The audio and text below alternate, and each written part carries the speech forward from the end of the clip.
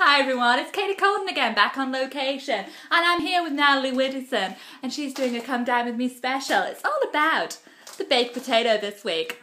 So Natalie, tell us a little bit more about how you've made this potato. I just love cheese. Oh, well I must say, I'm quite partial to cheese myself. Well, basically, Come on, get your words out. Sorry, nervous. There's no need to be nervous. Really fat chip. Anyway. Basically, I just washed the potatoes, scrubbed them.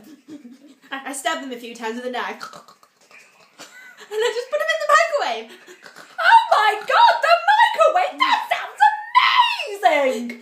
It totally softens them up, and then I put the oven on to 200 degrees Celsius. This guys, is an oven. I'm more familiar with this here, which is a microwave. But this, apparently, is an oven. So then, Natalie. Yeah? Tell us more. Well, basically, I spread oil over the potato. Oh, I thought you were going to say you're spreading something else then. Put a bit Wink, wink. I spread a bit of pepper and salt on the potato. Baked potato, baked potato. Hot potato, hot potato. Wow, it's hot. It gives them this beautiful coating, as you can see. In the words of... Let's get a close-up on it. Can we see it? No. I'm just having a few technical difficulties with our camera this week, folks. I do apologise. So, basically, Oh. I'm just going to get my... Cookery, wow. Sharp... What are they? Crockery.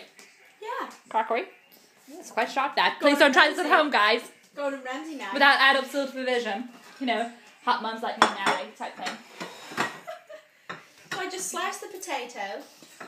Wow. 4 ways. 4 ways. Do you ever do it too, or do you mix it up a little? Oh, or? it's always 4. Oh, right. Bit of marge. Oh, yeah. Slab scallop in the middle. We are not promoting clover in any way. All brands have been protected. What's that song from Clover? They all love clover. All over this land, though we all love clover. It's the way that it's churned. Oh, I didn't know that Nothing. version. Oh.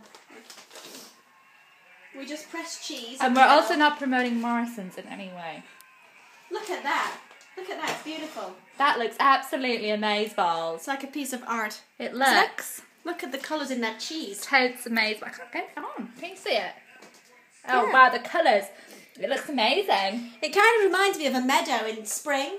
You know, Yeah, it does me. All the flowers have sprung. You know what? Now you said that, that is so what it reminds me of. A meadow. Yeah. Wow. Yeah.